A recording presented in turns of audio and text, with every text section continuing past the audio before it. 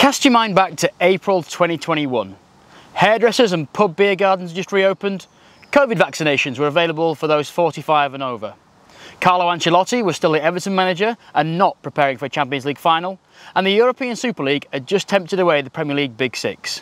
For 48 hours at least. But the really big news in April 2021 was MG teased this, the MG Cyberster.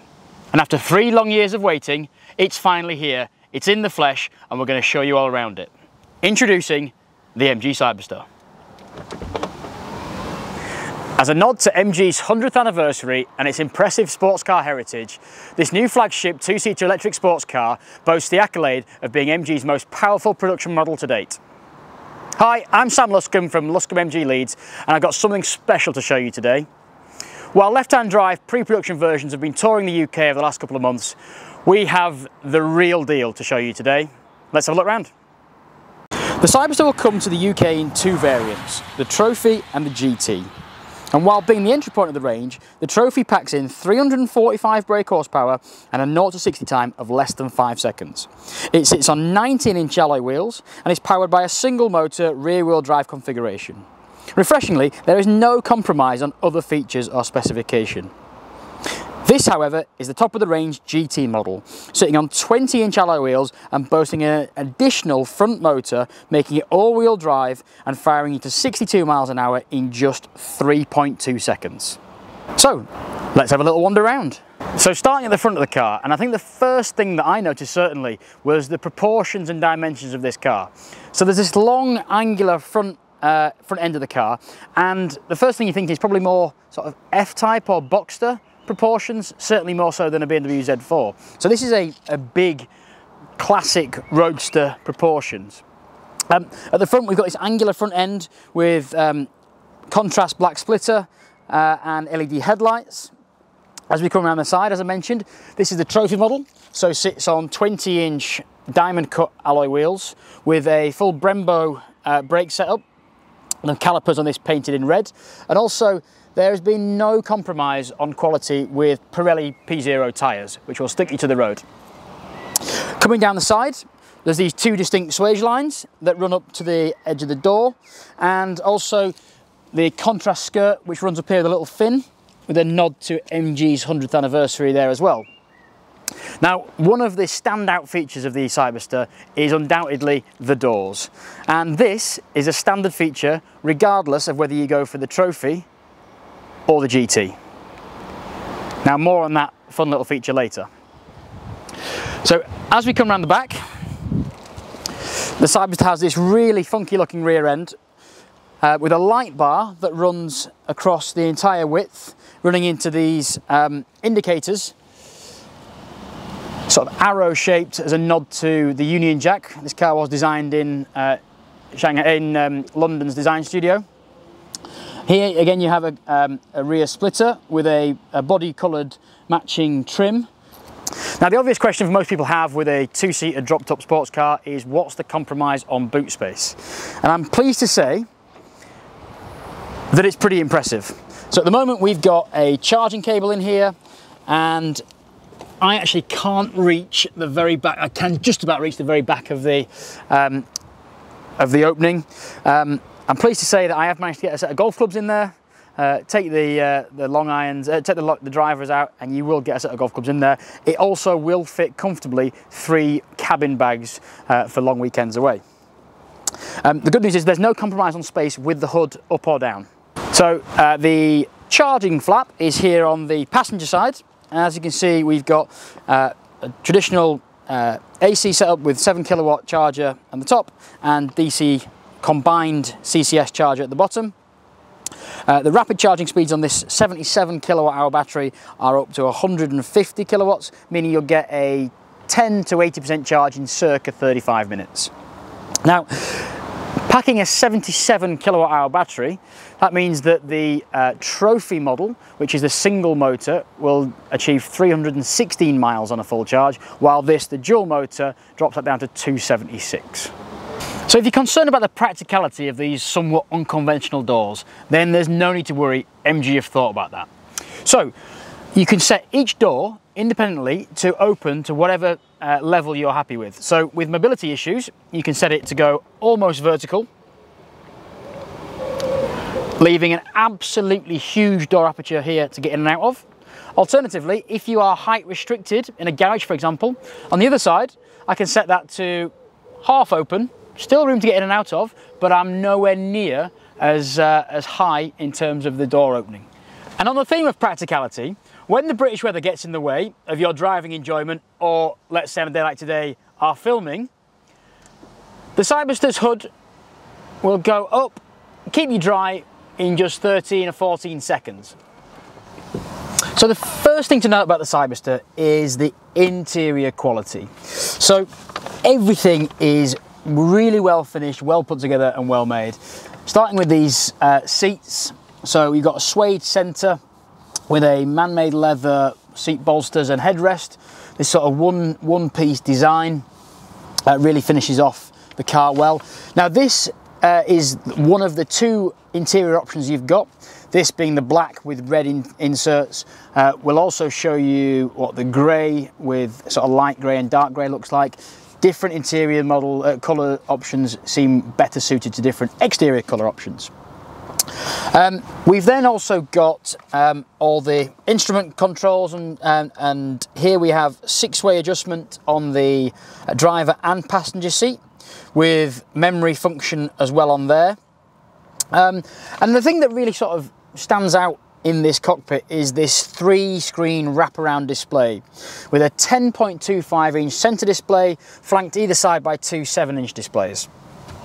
Now, when you're driving along, you've got this centre display here which shows you your position on the road for all the MG Pilot suite of safety assistance technology, adaptive cruise control, lane keep assist, all that sort of thing in there. You've got your central speedo, and on the right hand side you have any warnings, your drive mode selector, that sort of thing. And over here on this right hand side there's a slew of menus here to go through, for example for your vehicle to load functionality, setting charging schedules and charge limits, energy consumption so you can see how efficient or inefficient you've been. It's obviously internet connected, so you get live weather information, which is very, very useful if the top's down today and it's a changeable sort of day. You can actually put the hood up on this car while you're driving up to 30 miles an hour, and it does come up, as I say, in 13-14 seconds, so you're unlikely to get caught out. You've got the MG iSmart capability on here, so you log in and you have the ability to send routes from your phone's app to the car so that when you get in, the route is already planned. On this left hand of the 3 screens, you have inbuilt sat-nav, which is not activated as yet on this early model. You've got Amazon Music, so log into your Amazon account and you will be able to play your Amazon Music straight through the car. Or, as you'd expect, you've got Apple CarPlay and Android Auto, which will connect up, as well as the standard Bluetooth connectivity for your phone. Coming down here, I'm pleased to say that MG have kept some physical buttons, because with the way the world's going at the moment, everything is accessible via a menu. But for the quick access, you can turn up your fan speed, and these are sort of haptic touch, so it gives a sort of really nice premium feel. And you can also access the 360-degree cameras via this button here. Now, I'm not sure if you can see this on the camera, but we will show you that the camera footage, now one of the doors is currently up, so it's got 360-degree cameras, a camera in the front, the rear and both door mirrors. Now obviously when your door is up in the position it's in now, it will distort the image of the camera, but you can also do a 360-degree view of the car from any angle that you so wish, and also view it from a 2D perspective so that you can view your lovely 20-inch alloys as you're parking up against the curb to make sure that you're not going to scuff them. So that's really neat. Next thing to note is the steering wheel. So the steering wheel is really, really high quality. It's got adjustment 4 ways, so you can go up, down, in and out with a good level of adjustment there. So I'm fairly comfortable to say that you'll be happy to find a position that works for you. On the left hand side of this wheel you have the joypad which controls the left hand screen. On the right hand side the joypad which controls the right hand screen, and you've also got quick access shortcuts here. So for example, like you can on the MG4, you can set a star button to activate one of your favourite features. Now, unlike the MG4, where that could be used to change the Kerr's level of regeneration, MG have actually put the flappy paddles onto this to allow you a more dynamic driving experience, so that you can change that much more quickly on the move while you're driving. As well as on the other side of the wheel, you have this mode selector, which will allow you to go from comfort, sport, custom, or even the super sport button here, which puts it into track mode. As you can see on the dials there, in track mode, everything gets a little bit more racy. You get a red tinge to all the dials, and the performance is increased. Coming into the center screen here, so this is sort of like the control panel of all the car, where you have all your settings. So again, you can change the drive modes in here, but you also have the ability to have launch control, which is where you will see the full performance and get you to that 0 to 62 in 3.2 seconds. Another feature you can activate in here is the one pedal driving mode. So anybody who's driven EVs before will know how much of a godsend that feature is, to allow you to pull up in traffic without having to use the brakes and putting power back into that battery to increase your range. As I mentioned, you've also got the ability to change what this start button does on the seat, and you also have electric lumbar adjustment of the driver and passenger seat. You also have easy entry, so the seat can be tucked in a really accessible position when the door opens for driver and passenger side entry. You've got intelligent headlights, you have ambient lights. So in the dark, and we tried this last night, there's LED lights that run through the door cards and through the footwells, which will give you the ability to change it to any colour you so wish, filling the cabin and the footwells with bright light to really give that premium feel. You can also change what the instrument cluster looks like. It's fully digital, so you can change that to either a sort of sporty power grid or the conventional dials, and you can also change in here vehicle information that you want to be displayed on these centre screens. As you'd expect, it comes with the full suite of MG Pilot driver assistance technology, meaning that you've got things like lane keep assist, adaptive cruise control, forward collision mitigation, in which you can change the sensitivity, whether it just alerts you or actually brakes for you.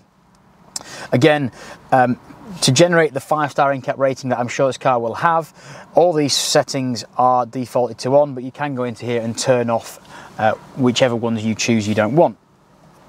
Now, as I mentioned before, you can change the height of the door opening to whatever suits you, and you also have the ability to power the car off. Now, these menus across the bottom here, you can change it from the car settings to the air conditioning settings.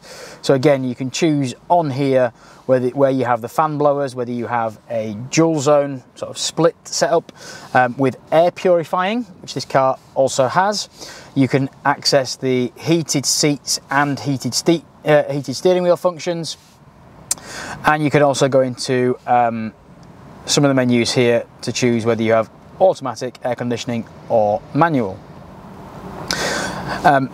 Swipe down from the top and you have access to the menus, quick access menus, so you can turn on or off certain functions, or just turn the screen off and have it nice and simple with a classic design, showing you a clock face and obviously the date on there.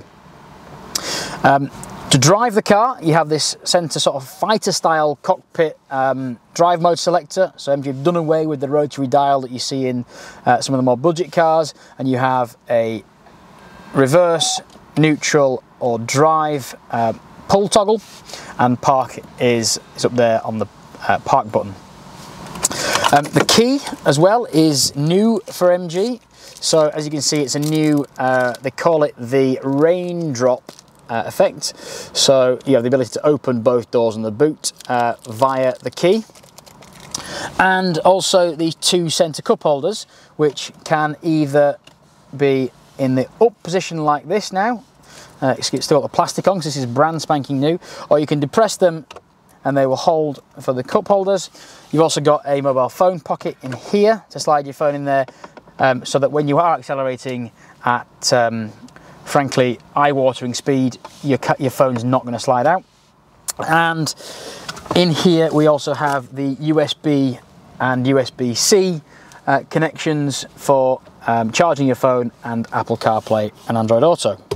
So on this right hand side 7-inch monitor, you can change the settings of the Bose sound system. Now, being a more premium EV than MG's previous in the range, you can actually utilise the Bose speaker systems to pump in some excitement, some noise via the Bose system. So you can either have it making a electrically noise or a typical fuel sports car noise, and obviously that will be intertwined with the power that you're putting through. So more power, more noise. So in a nutshell, that is the MG Cyberster. But let's be honest, until we've taken it out on the road, we've barely even scratched the surface. Test drives will be available from July, where you and us alike will have the chance to see what the Cyberster is really about. Order books are open now, and delivery timelines are 12 to 16 weeks from placing a factory order. That said, we are very aware that if you want to wait until July to drive it and then place a factory order, you're going to be looking at an October/November delivery. Not ideal for a two-seater drop-top sports car. So, place an order today with Luscombe MG Leeds with a £1,000 fully refundable deposit. If, in July when you come down and drive the car, you are happy to go ahead, no problem. If at that point you say, not for me, we will give you your £1,000 back.